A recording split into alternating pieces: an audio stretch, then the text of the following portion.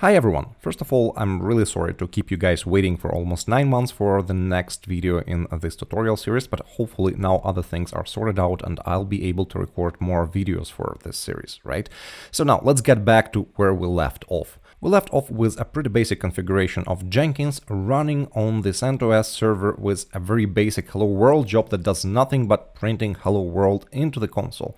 And now, before we continue to build more advanced jobs, what I really want to do is to secure this instance to make sure that it is not directly exposed to the port in internet like it is right now. I want to put an NGINX reverse proxy, just like we did before, in front of this server, and I cannot, guys, stress enough how important it is to secure your Jenkins instance, because you saw what Jenkins can do. Effectively, whoever gets the control to this kind of a screen can go and create any kind of job at all and execute any commands on behalf of Jenkins user on your Linux machine. And moreover, once we will configure Jenkins to be able to deploy to your real servers, the person who gets the access to your Jenkins can effectively get an access to your production servers and pretty much cause a disaster. And here I'm speaking from the experience because I saw one of Jenkins instances being attacked and an attacker could get an access to configuring the jobs, but luckily the attack surface was quite small. All attacker did at the end of the day was to start mining some cryptocurrency on victim's build server, but even this kind of penetration is quite unpleasant. So please guys, whenever you're installing Jenkins, first thing, think about how you will secure it and don't put some 12345 password as your admin account. So now hopefully I scared you enough to treat your Jenkins server pretty much like your production server and to imply the same security measures to your Jenkins server. Let's go to the server and start configuring it. And just a quick heads up guys, I have recorded this bit of video that you're listening to right now already after the rest of the tutorial is complete, because it seems to be that the whole configuration process is relatively complex, one of the most complex bits that we have done throughout this course so far, right? So if you are in the rush, if you just want to make your Jenkins work together with NGINX and be secure and work through HTTPS, just go and grab the configuration in my GitHub account. You can find it's in my GitHub repository called EasyIO. If you go to the conf NGINX folder, there you will be able to see the Jenkins configuration that we are writing throughout this video. This config is not very big. It's based on the previous configs that we did before. And the most important bit of this config is obviously here, location /. So these parameters are what you need. However, if you want to learn why this config works and why we need these parameters, please stay with this video. And I'm pretty sure that you will learn a thing or two about configuring NGINX for slightly more complex scenarios. So without further ado, let's go back to our main video and learn how to configure NGINX to work with Jenkins.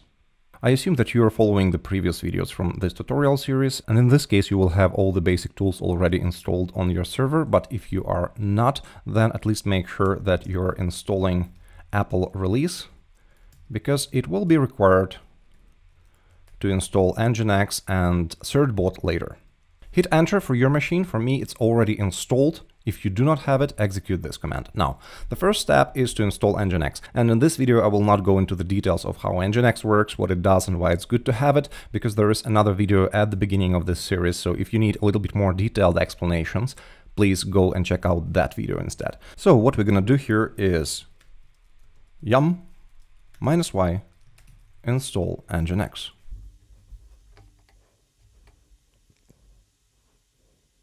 And now we have NGINX installed on this machine. And of course, if we are rebooting, we want to make sure that NGINX starts automatically on the machine startup. So systemctl enable NGINX. Usually I would go on and start NGINX immediately, but right now I don't want to do that because first I want to request SSL certificates and change the configuration of NGINX before I will start it up. So first things first, let's request an SSL certificate. So to do that, as usual, we will install certbot.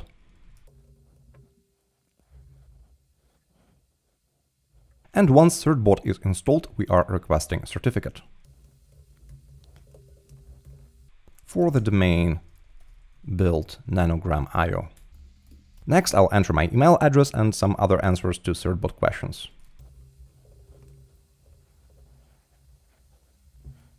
And just after a few seconds, I have my certificate in place and I'm ready to start configuring NGINX. In this video, I will not go and configure NGINX from the scratch because we had already a few videos in this course that explained the basics of NGINX configuration. So I assume that you guys know how to configure HTTPS in NGINX and how to configure basic reverse proxying in NGINX. And if you don't, please check out the other videos from this course. They explain these aspects with lots of details. So in this video, I will talk about the specific configuration that you will need to add to your NGINX reverse proxy config in order for it to work nicely with Jenkins. And for this reason, I would not start from the blank configuration because it would just take too long to explain all these details.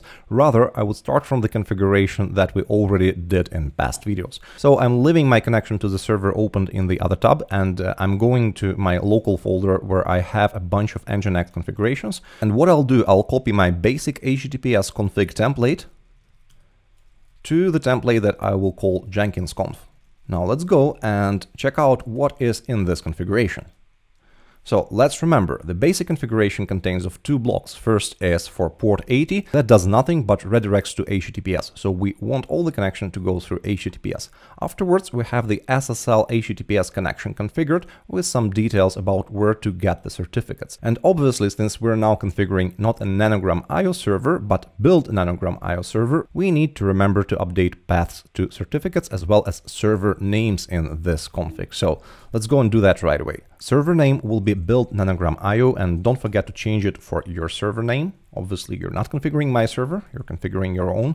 We will not need root directive here because our server will not be serving static files at all. All the static files will be served by Jenkins. It could be an interesting exercise to offload the serving of static files from Jenkins to NGINX, but truly you don't need it because this server will not be under the huge load from hundreds of users. Usually the server will be accessed by just a few clients, so we don't need to optimize that. So feel free to remove the root directive and yeah, don't forget to update the server name here. Build Nanogram IO. The next step is to update the certificate paths, and here you only just need to update the server name because the path that certbot is generating is always the same, and it includes the server name that this certificate belongs to. So it's going to be build Nanogram IO. Next, all the parameters will remain pretty much the same, and we discussed these parameters in the HTTPS video. And finally, here's the most interesting part, right? So instead of location API, we want the location root to be proxy passing to our Jenkins instance, which is available under localhost 8080. And that would be a pretty minimal reverse proxying configuration, which will unfortunately not quite work for Jenkins. So what we'll do first is we will describe our server in a special upstream directive so that we can also describe the properties of the connection to that server. So let's go all the way up. At the very beginning of the file, just as we did for load balancing videos, we will add a block called upstream, where is the name Jenkins, and that block will include a single server, which will be localhost 8080. And now once we define the upstream, it's a good idea to start actually using it. So let's go back to our location block and replace proxy path from the exact address to the address of our upstream. That's going to be HTTP Jenkins. Now that looks already much better. Now, one important thing to know is that once NGINX is connecting to the upstream, like Jenkins, it will use the basic HTTP 1.0. And for every connection to the upstream, it will open a new TCP connection and close it once the connection is done, which is not very optimal. So what we want to do is to configure slightly more advanced communication schema between our NGINX and Jenkins. And to do that, we'll tell NGINX to start using HTTP 1.1 and use keep alive connection, which means that NGINX will establish several long-living TCP connections and will not re-establish a new TCP connection for every HTTP connection, and that should save us some server resources. So let's add some more parameters to this location block. The first one is proxy HTTP version, and that's going to be 1.1. That tells NGINX to start using HTTP 1.1. The next one going to be proxy set header, And we want to set header called connection to an empty string, to nothing. So we want to clear that header. And why we're doing that? Because by definition, if the connection header is not set in HTTP, it will use keep alive connections. And that is exactly what we want to achieve. Now, before we move on, we want to add an additional parameter here to the upstream. And that is a parameter called keep alive. And this will be the number of connection that is allowed to be idle to the given upstream. Now, the downside of keep alive connections is that in theory, it can spawn loads of active connections, which also might take some server resources out. So what we want to do is to limit the number of idle connection to some small number like 16. And that is exactly what this directive does. So now keep alive will be configured properly for this server. Okay, but unfortunately, that's not yet the last step of configuration. Let's go back to our location block and look at it. So why we need this additional piece of configuration? It's because of Jenkins itself, and Jenkins is trying to be nice and trying to check actively if the reverse proxy configuration is correct. And in order to do that, Jenkins needs to know how the connection was originally established. Was it established through HTTP or through HTTPS? And in order to figure that out, Jenkins will use a pretty standard header that is called x-forwarded proto. But if that header is not present, Jenkins unfortunately will not be able to properly test for reverse proxy configuration, and it will report that your reverse proxy configuration is broken, which will give you a big red banner across the page, which doesn't look nice at all. So what we will do here is we'll add another header to make Jenkins happy. Proxy set header. Oh, I'm hoping that I do not do any typos here. Otherwise, it will take some time to debug the NGINX config, and if you have tried debugging NGINX configs, you probably know it's a bit of a pain in the back. Forwarded proto. By the way, guys, if you are following this video, don't try to just type the config values unless you want to do that for educational purposes. I will publish the resulting configuration in GitHub, so you'll be able just to copy and paste to your server, replacing, of course, server names with your own. Okay, so x-forwarded proto will have a value of scheme, which will be either HTTP or HTTPS. In our case, it will always be HTTPS. Okay, so for most applications, this configuration will be pretty much enough, but not for Jenkins, for one simple reason. In Jenkins, there is another mode of connecting to Jenkins is from the command line. So what you can do is, instead of opening a web browser and going to your Jenkins instance and clicking on the buttons, you could use the command line interface and command line client that is provided by Jenkins, and that is oftentimes used for automation or bulk updating the instances, etc. So generally speaking, in this course, we will not need that feature, I think. I don't plan to cover that because it's quite an advanced subject, but it's nice to have your configuration supporting that scripting abilities right away. And effectively, what we need to do is two things. First thing is disable buffering, because by default, NGINX will buffer the requests and responses before sending them to the upstream. So we need to disable that in order for this command line tool to work properly. And second thing, we will need to increase the timeouts for the long-running operations to complete successfully. So this configuration, I took it from the official Jenkins guide that pretty much describes how to configure Jenkins, all of the parameters for Jenkins, but after reviewing that config that they have on their wiki about Jenkins configuration, I found it, well, so there are some parameters that just look weird. So for example, proxy redirect here is set to default explicitly, while it is default by default, right? Same for the send file, it is off by default, you don't need to do that. And there are also some weird combinations of parameters. So for example, they are setting max stamp file size, but this file size is only used for buffering, and they are disabling buffering in just few lines below. So I don't really like their config. So what I will do is I will just take the parts that are disabling the buffering and increasing the connection timeouts, and I will copy it into our configurations. Maybe also this line that increases the maximum size of a request to 10 megabytes. All right, so I'll take this block, I'll copy that, I'll go to my configuration, I will paste it as is. The names of these parameters are quite self-explanatory. So client max body size defines how big can be the request body, which is set to 10 megabytes. Client body buffer size, I'm not sure why they included this line in their configuration. It sets the internal size of the buffer that NGINX will be using. I'm not sure how that will impact the experience with the command line interface, but they are recommending it and I don't have anything against it, so I'll just keep it here. Proxy connection timeout, by default it's 60 seconds, they are increasing it to 90 seconds, and some other timeouts as well, send timeout and read timeout. Proxy buffering is set to off, alright, I agree with that.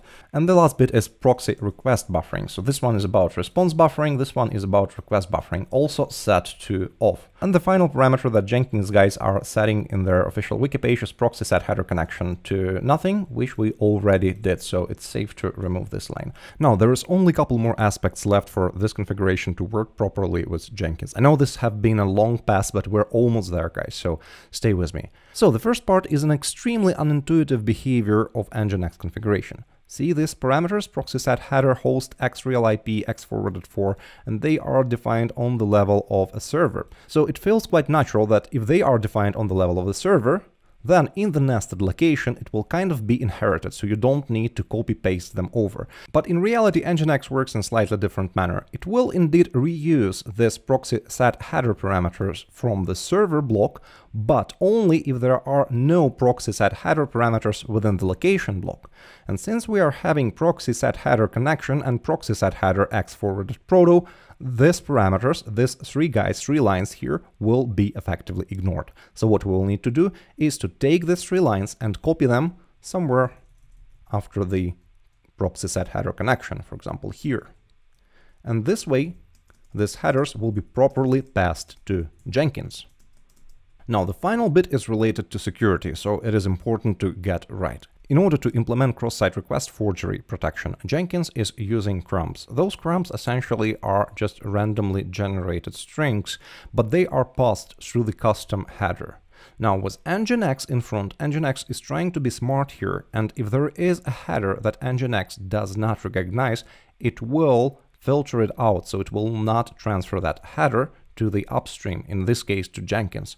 As a result, Jenkins server will not be able to see the crumbs that client is sending. So in order to prevent this, we need to tell explicitly to NGINX, please do not do anything with headers that you do not recognize. So let's go here on the server level and add another line, ignore invalid headers, and set the value to off. Now with this, NGINX will pass unknown headers as is to the upstream, and this is exactly the behavior that we want. And that will be pretty much it. This is a complete configuration that Jenkins should be happy about.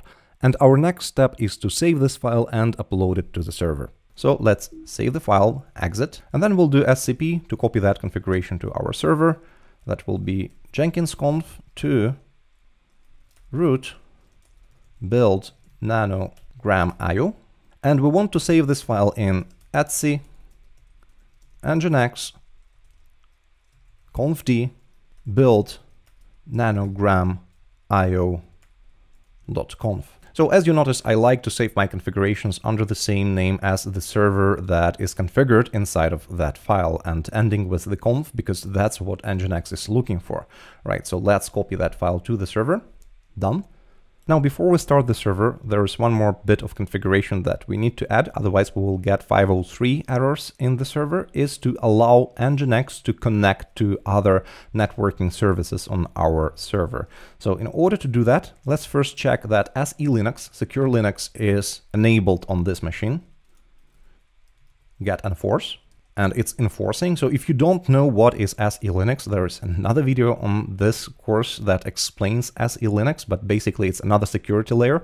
And right now it is enabled. And by default, this security layer will prevent NGINX from connecting to anything at all on your server. So what we need to do is set a parameter on this security configuration to allow NGINX connecting to Jenkins. So set SE bool, so setting secure Linux boolean, persistent -p httpd can network connect, and that will be on. Save it, And finally, the moment of truth, systemctl start NGINX. Now there is no errors, so hopefully everything went all right. Systemctl status NGINX. It is running, which gives us hope that the configuration went all right. So let's go and open our newly configured and secured build Nanogram IO. So far, so good. Guys, what an amazing feeling when you upload a new server configuration and it works from the first time. Let's check one more thing. Let's go to Manage Jenkins and open this page, and you see this banner that I was talking about. If something is wrong with your configuration, that's where you will see it. So go to Manage Jenkins.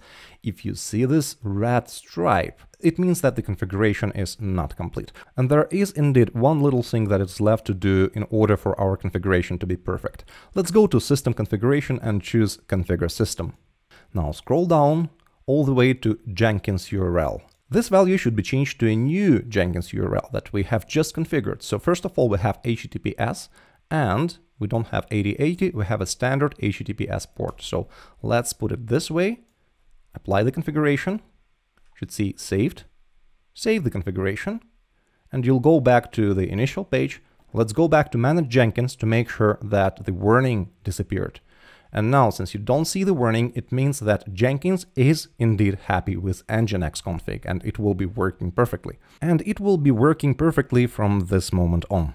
Now remember, the whole point of putting Jenkins behind NGINX was to make sure that Jenkins is not accessed directly from internet, and the only way to access Jenkins is through NGINX and through HTTPS. However, our Jenkins instance is still listening to port 8080 that is opened to everyone. So we can check it out, netstat tln to list the open ports, and you'll see that port 8080 is opened everywhere to everyone. So what we want to do here instead is to make Jenkins listen to 127.0.0.1 so that it is not directly accessible from outside. And doing that is very simple. We just need to update Jenkins configuration, and it is in etc sysconfig and Jenkins.